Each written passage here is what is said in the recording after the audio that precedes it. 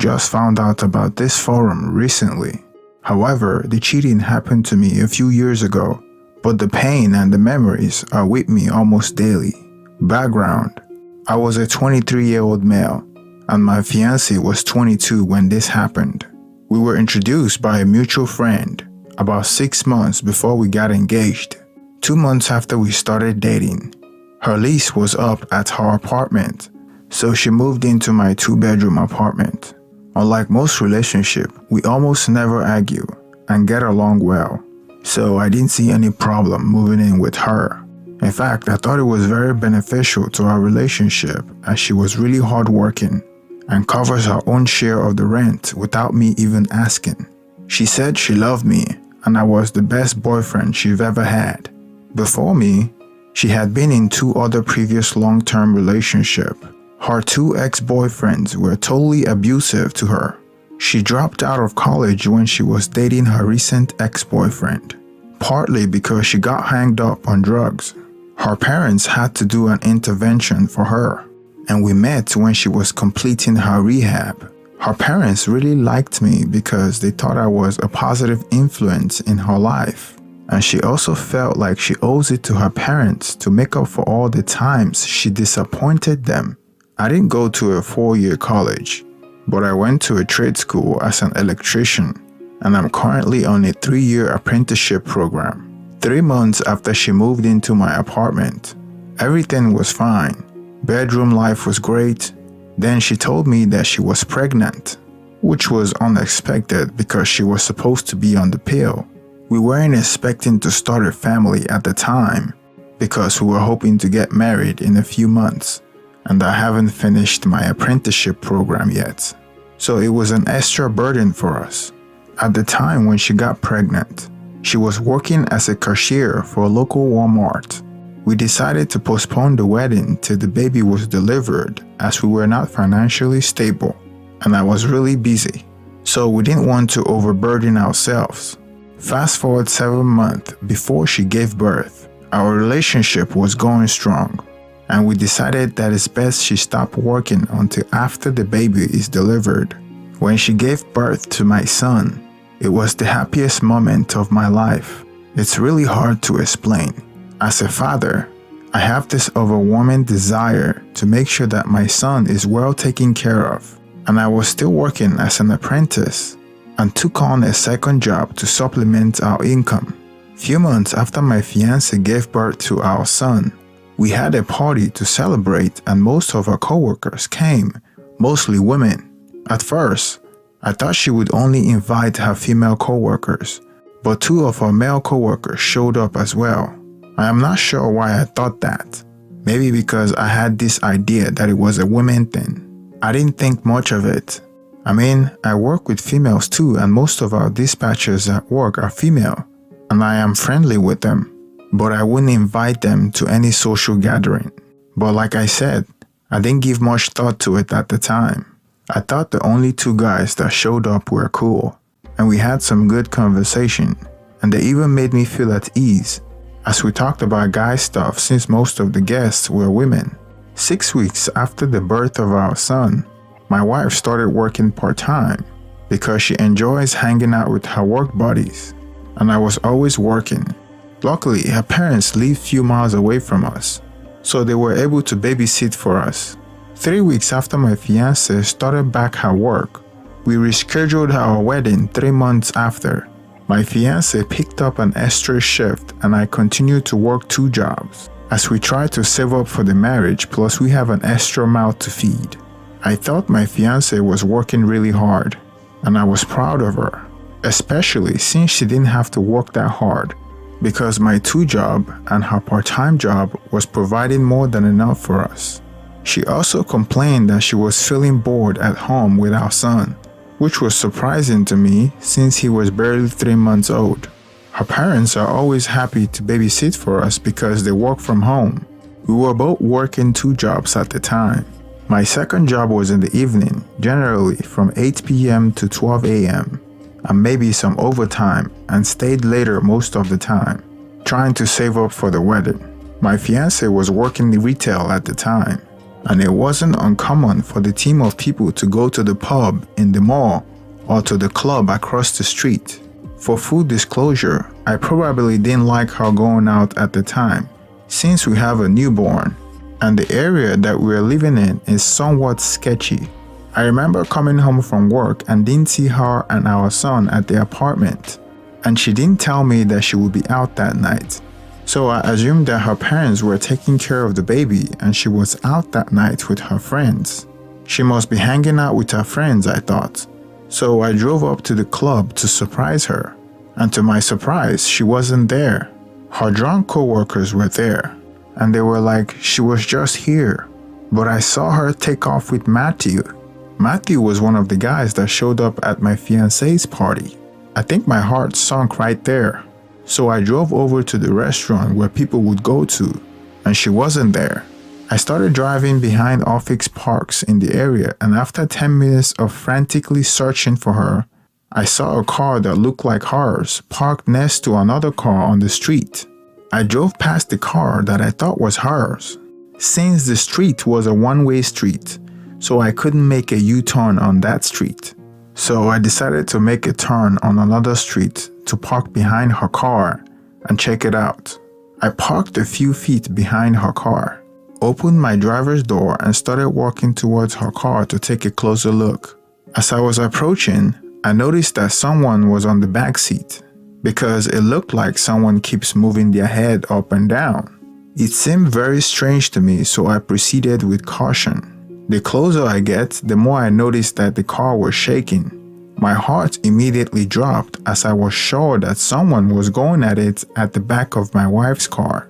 As soon as I got closer to the car, I took a peek through the backseat side window as I saw Matthew on top of my wife, both fully unclothed, going at it. They didn't even notice that I was staring right at them, till I startled them when I started banging on the right side passenger window glass as they struggled to find their clothes. I immediately checked to see if the backseat right door was open.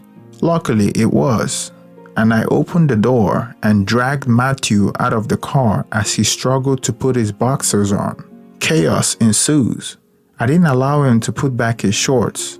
I punch him continuously on his face as he punches me back, and we got into a fight. He was mostly trying to get away because he had nothing on. I took that chance to make sure that he pays for my frustration as I continued to punch him as he struggles to find his keys. He only got the opportunity to run away because my fiancé, now wearing only her bra and undies, came around and started holding me back.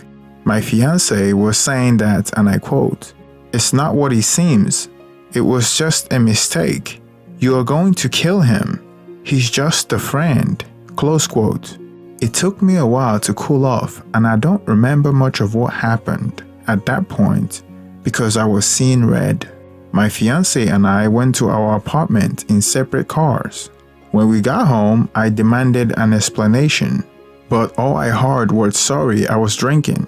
I didn't know what I was doing, and it will never happen again."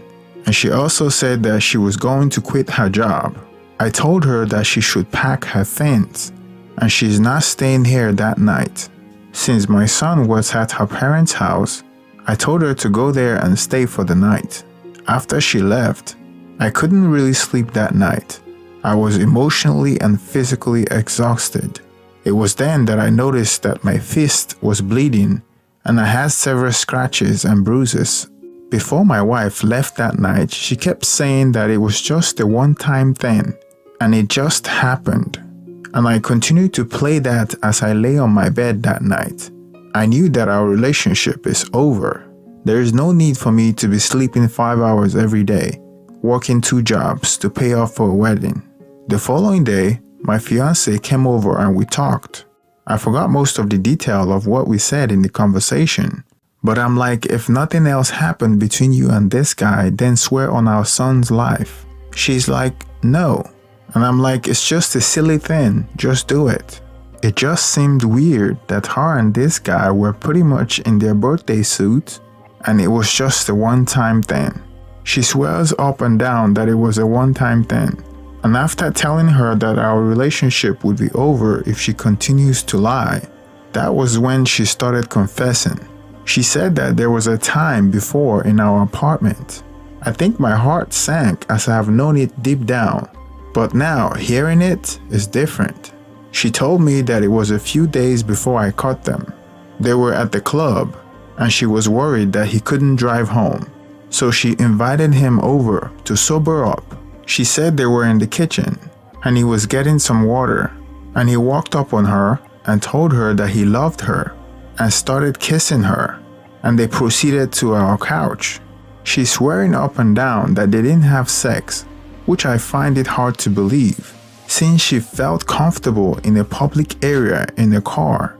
But your moral compass was okay having me sit on the couch or lie in the bed that you and your partner have screwed around on. She claimed that she was on the verge of breaking up with him that day that I caught them. The guy knew who I was and always acting like buddy when I swing by at her job. My feeling is that this was a physical and emotional affair that lasted for a few months, and I believe that they hooked up more than 2 times that I know about, but she's taking it to the grave with her. She started screaming when I told her that the wedding is cancelled. I was taken aback by her reaction because it came as a surprise to her. That made me think that she must have been having the affair for so long that she had become numb to it and didn't understand the consequences if she gets caught. I wanted to separate from her, but we still have a 3-month-old son whom I love very much. I was so lost and confused as I didn't want to kick her out since our son was still so young and I wanted to be around him. I wouldn't want to work on our relationship if it wasn't for my son. I would have kicked her to the curb once and for all. My now ex-fiancé quit her retail job and tried to convince me that we should work on our relationship. Since we live in a 2-bedroom apartment, she was sleeping on the other room with my son as I refused to sleep with her. I also quit my other job and focused on my apprenticeship. I was intentionally making myself scarce and not coming home.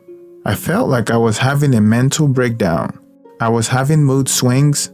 1 minute I'm going about my business and the next minute I'm crying. About a week after D-Day, my boss, whom I was close with, called me and asked me what was going on and that I've been acting differently for the past week. I broke down to him and started crying, which was uncharacteristic of me. I told him everything and that I was stuck with my ex-fiancé because of my son, and I have no way out. My boss was in his late 50s and I've been through 2 divorces and is now single. He mentioned something that really angered and shocked me. He told me that I should get a DNA test on my son just to make sure that he is mine. And if he wasn't mine, then I'll be off the hook. For a minute there, I was angry that he would even make that suggestion because I was sure that my son was biologically mine. But the more I think about it, the clearer it became. The unexpected pregnancy, Matthew showing up at the baby party, my fiancé picking up extra shift at work, working hard. I took it upon myself to get a DNA test on my son. It was very difficult to do emotionally. I really wanted him to be my son. But 2 weeks later, I got back the results and he wasn't mine. It was a bittersweet moment for me. On one hand, I have freed myself from this lying cheater, and on the other hand, I felt bad for the boy that I have called my son and loved for more than 3 months. I shared the DNA result with my girlfriend, and she claimed that the DNA result was fake and that he's my son and my name is in his birth certificate. I told her that we can redo the DNA test if she wants. But the son that I have been raising right from when he was in her womb is not mine, and I want her to pack her stuff and leave my apartment. She refused, till I threatened to post the result on Facebook. I knew she was worried of what her parents would think of her, and she was more scared that she had disappointed her parents more than anything. She later confessed that she has been cheating on me throughout our relationship, even when she was pregnant and home alone. I wanted to get more information about the timeline and if there were more than one man that she was having an affair with, but I didn't have the stomach for that. I just wanted her gone from my life. I think one of the things that ate away at me is what was going to be our end game if I hadn't come back from work that night and didn't hop into bed instead of going out to see her at the club. I find it hard to believe that she was on the verge of breaking up with him since I found her having sex with him in her car. How long would this have gone on behind my back? I feel a long time. She claimed that she was going to tell him that night that she didn't want to see him anymore. What? She couldn't have done that outside the club? I wonder if she would have kept it up even after our wedding. There was no reason to quit cheating. It was really tough helping her move as she cried the entire time. At that time, she hadn't told her parents yet, and she asked me not to. While I was helping her move, I almost fell for her tears, but I had to remind myself that this woman led me on and wasted almost 2 years of my life. The saddest part was kissing my son for the last time. I was crying and wasn't afraid to show it. I wanted her to see how deep she had cut me. Fast forward to this day and the memory still haunts me. I really feel bad for the child because, as it turns out, Matthew was the father and he had several baby mamas as well. I also found out that my ex-fiancé lied to her parents and told them that I was a deadbeat dad that abandoned his son. I had a close relationship with her father at the time, so he called me and I told him the truth. I don't know the fallout between her and her parents, but the last time I heard, she was living alone as a single mom. Also, she can't stand Matthew and didn't want anything to do with him. Even though this still hurts me to this day, I am very happy the way things went down the way it is, because I was able to not end up with a cheater and not raise another man's son.